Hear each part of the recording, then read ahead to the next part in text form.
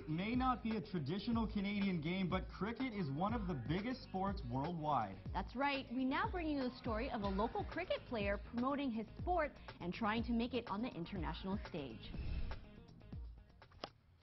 Mohammed Khan has been playing cricket since he was a little kid. I first got started in cricket because of my brothers, my two brothers. They started playing when they were back home, like on the streets and stuff. And then it really got me interested. They just made me play every single day, and then that's how I started.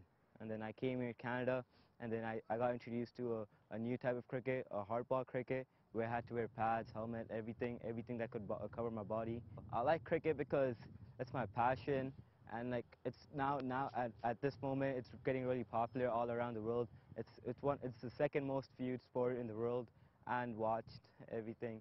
And then people say you earn good money and stuff. So I would rather be I would like to be an international player when I grow up.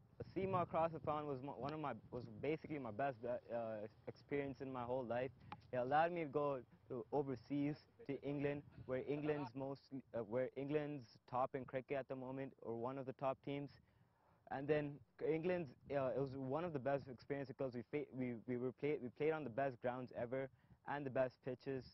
And basically the pitch is one of the main thing in cricket. And we faced some good players there, which gave us a lot of competition and showed us what our talent's really about. And going forward, Mohammed says he wants cricket to become a more prominent sport in York Region. For more information on the young star and SEMA across the pond, please visit the Rogers TV website. I'm Andrew McDonough with your Community Connection.